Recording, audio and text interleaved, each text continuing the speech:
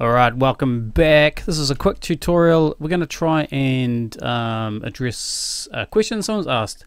They're trying to record guitar into Bitwig, but it's becoming a bit of a problem to work out how to route things through.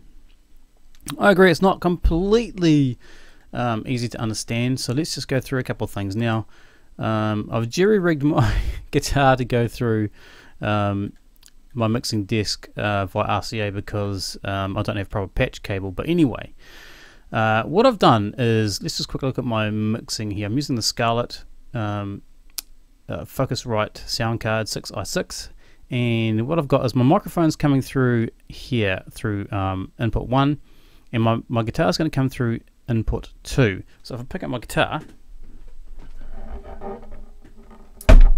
now, bear with me, I'm not a very good guitarist, but my guitar is going to come through input 2, and it's also going to get picked up by the microphone. So we're going to turn the microphone off for a bit while we are going to record on our guitar. Now, I don't actually have a lot of standing space here in the studio, so we're going to have to kind of do this. I'm going to have to bring the mic in a bit closer. Alright, so that's the routing through the Scarlett mix control. Now we need to go and check out Bitwig and see how routing's done in here. Now go to options and preferences. Now I've already added mine, mix and guitar here. I'm just going to delete that.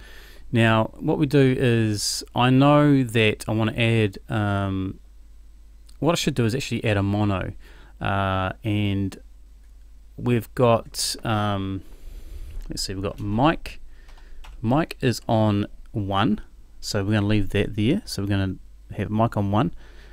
Then we are going to add another mono, and this is going to be the guitar, so we're just going to call it GAT, and that's going to be on 2. So we're going to go OK now.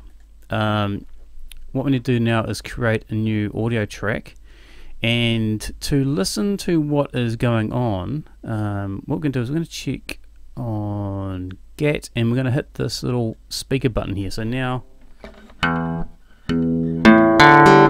I can hear that through my my door, so I can actually hear that. That's basically like I can sort of monitor what I'm playing, but I don't want to hear that normally.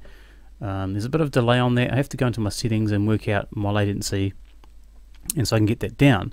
So I'm going to turn that off. So if you want to hear your guitar playing through while you sort of I'm not sure why you'd want to, because you can basically play along to whatever's going on in your mix here. So I've set it to GAT, so I'm getting my input from my GAT, and that's pretty good. So I'm going to set that to 0. Now all I need to do is come up with a riff. Now like I said, I'm not a guitarist, so it's just going to be something really just a few chords slammed together. So to get this to work, I mean, you can set up the metronome to have it clicking with a metronome, but I'm not going to do that because I just want to record my guitar. So I'm going to select this, record, and record here, and then I'm going to hit play. The metronome's going to go.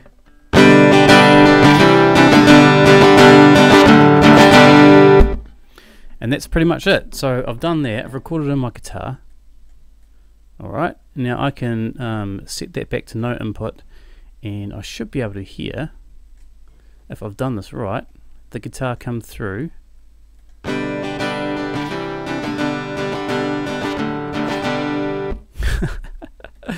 Alright, so that's it. So I can put my guitar down now. I'm going to just turn the volume down on that. I'm going to drop the guitar.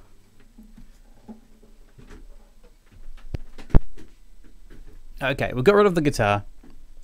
And ideally you'd have some kind of processing on your guitar. It's definitely going to need a compressor, and we're going to have to EQ it somehow.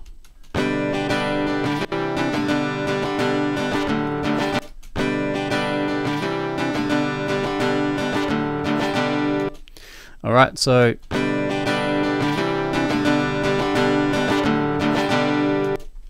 on the master I need to have some kind of limiter. Let's do that so we don't kill things.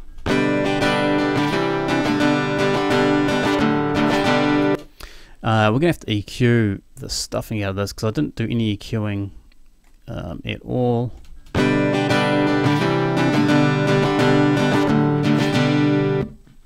So EQing is up to you. I'm just going to roughly...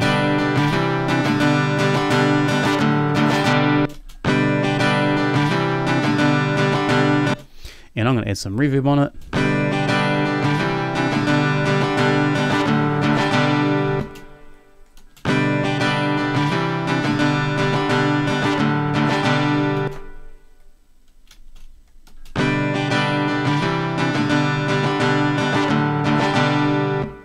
Alright, something like that. So pretty much that's how you get your guitar in there. It all really comes down to your preferences and your sound card and how you're routing things through. So that's where it gets a bit tricky. We can't really see both side by side. There we go. So my microphone's coming through channel 1 and my guitar's coming through channel 2. And what I've done is in the preferences in Bitwig I've set I've added a mono input because it will be mono for my mic and for my guitar. And so then once we've done that, I can go into my Bitwig. Once I've created a new audio track, the input I select is my guitar. Simple as that. Pretty simple. Once I've recorded it into here like I've just done,